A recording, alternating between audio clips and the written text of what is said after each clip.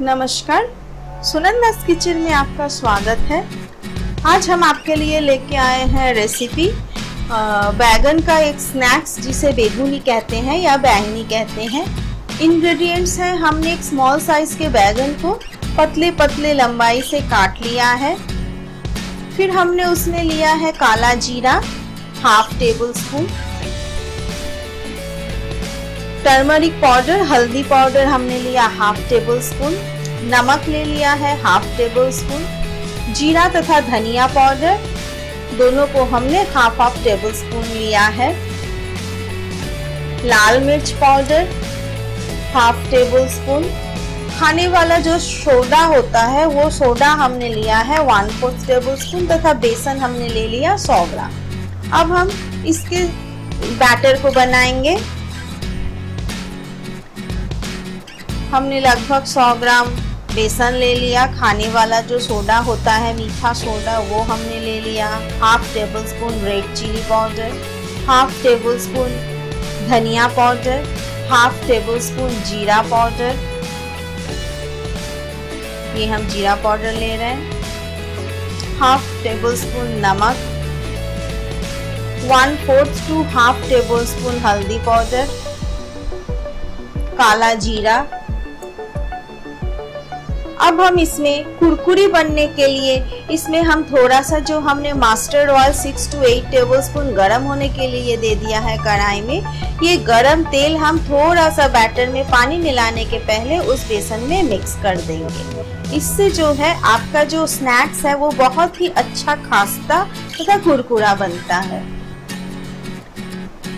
ये देखिए एकदम खस्ता बनने के लिए हमने थोड़ा सा गर्म तेल इसमें मिक्स कर दिया। हम थोड़ा थोड़ा पानी से पूरे मसाले के साथ बेसन को अच्छा से मिक्स करेंगे। काफी अच्छा से आप इसको फेंटें ताकि सारा मसाला जो है वो मिक्स हो जाए, कहीं भी कोई गांठ ना बने। जितना अच्छा से आप फेंटेंगे आपकी जो ये बैगनी का है, बैगन का जो स्नैक्स है बेगुनी और बैंगनी, ये उतना ही अच्छा एकदम फूल जाएगा तथा कुरकुरे बनेगा। इसको बहुत अच्छा से आप इसको फेंट लें। देखिए हम थोड़ा थोड़ा पानी देके इसको बना रहे हैं ताकि मेरा जो बैटर है ये बहुत थिक ना बन जाए, बहुत थिक तथा ना ही बहुत पतला बन जाए। ये हम और थोड़ा सा पानी मिलाएंगे। कभी भी आप एक साथ ज्यादा पानी इसमें ना मिलाएं, थोड़ा थोड़ा करके पानी देते जाएं तथा बैटर को मिक्स करते जाएं। ये देखिए अच्छा से ये मिक्स हो जा रहा है।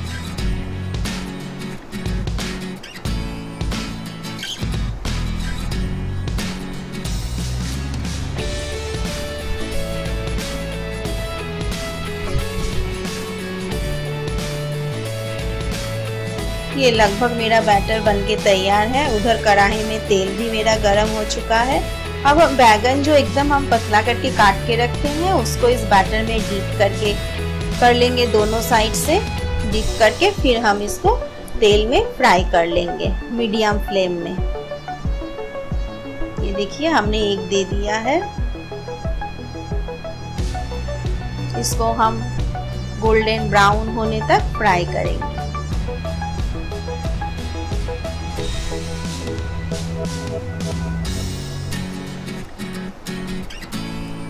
और भी एक हमने डाल दिया। इसको आप शाम में लाई के साथ खा सकते हैं। इसको आप सॉस के साथ या किसी भी चटनी के साथ सर्व करें।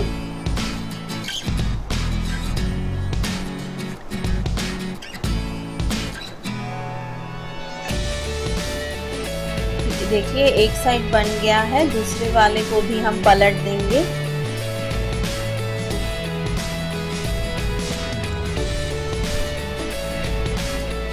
इसको आप कभी भी फ्लेम बहुत ज़्यादा करके मत पकाइएगा, तो आपका जो है बाहर से ये जल जाएगा लेकिन अंदर जो बैगन वाला पार्ट है वो कच्चा ही रह जाएगा।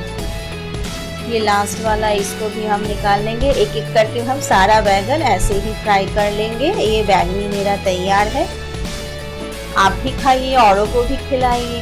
अगर आपको हमारी ये रेसिपी अच्छी लगी है तो लाइक जरूर करें तथा सब्सक्राइब करें। धन्यवाद।